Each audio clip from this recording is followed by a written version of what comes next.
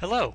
This will be a quick run through of Darkmaster, and we'll show you what Darkmaster can do and how to use some of the basic functionality of the program. Before I get into the program though, I would like to show you why it's important to match your dark frames with your light frames when working with astrophotography. You can see I have an image of the Rosette Nebula here, and if you can see, there are some ugly dark noisy streaks in this image, and that's because the darks did not match the temperature of the lights, and so the dark frames actually added noise to the image, and that caused these artifacts, and then that along with flexure in the telescope setup actually caused these dark lines to go through the image. So it's important to have the dark frames match the light frames in temperature in the astrophotography image. So I'm going to bring up Darkmaster now. This is the basic window for Darkmaster. There aren't very many options or different windows to worry about. It's very simple. First, I'm going to tell Darkmaster where my light frames are. I'm going to do that just by navigating to the directory where I have those.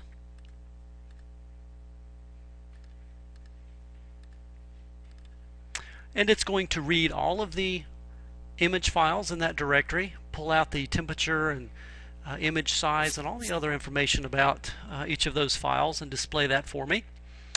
And I can see that I have 45 files in this directory. Each one of those is listed here. I can see the image size and ISO and exposure time for each one of those, along with the temperature. I'm going to do the same thing for the darks now.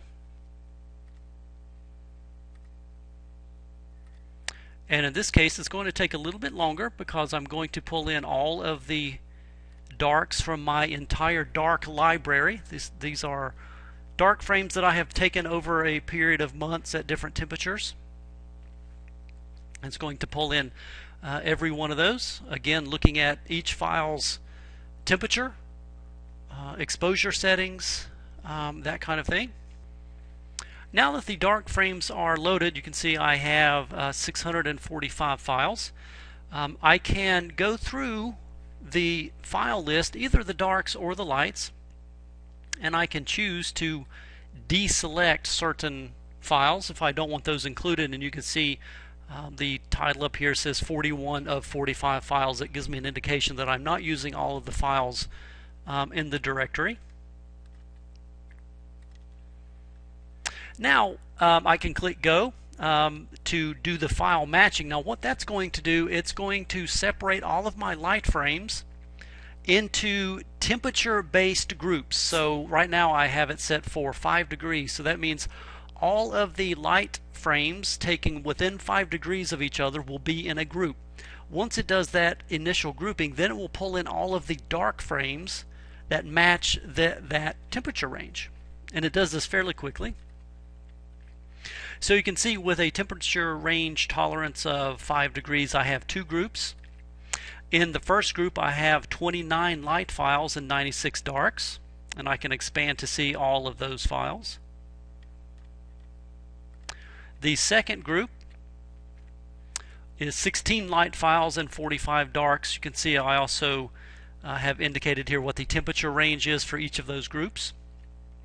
Now if I wanted to get more granular, I could say, well, I want it to be every 2 degrees. Click go again. This time it's going to create 3 groups, and I can see all the information there. Once I have the groups separated the way I want, I can say create DSS file list. That's for Deep Sky Stacker.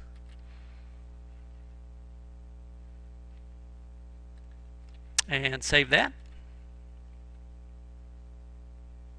Now once the file list is created, I can go into Deep Sky Stacker and say open a file list, browse to where that file was just saved,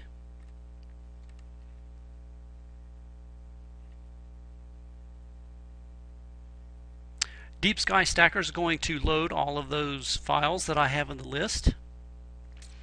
And you can see down here at the bottom now, the main group is empty, and that's supposed to be that way. But in group 1, group 2, and in group 3, I have all of my grouped light frames and dark frames together. They all should be there. Now what I would do is go to the main group now and load any flats, dark flats, or bias frames that may apply to all of the groups. Go ahead and load those in and start the stacking process. That's really all there is to it. Thank you for watching this introduction to Dark Master.